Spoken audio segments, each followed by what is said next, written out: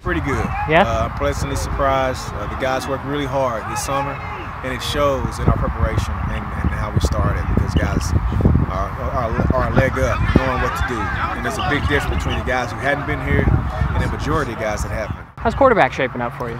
It's still a work in progress, and we got some guys that have taken some snaps before, some really good athletes.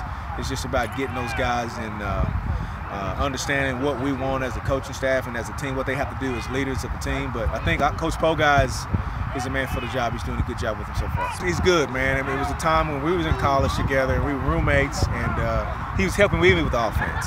And so now he's in mind that I have confidence in. He's a guy that I know who knows football, and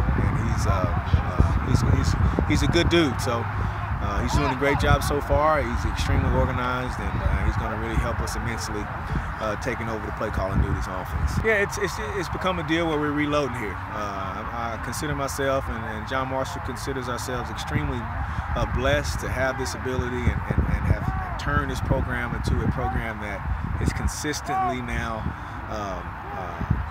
turning good players into guys who can have a future in this deal, and just the overall attitude of the entire school is just better all around.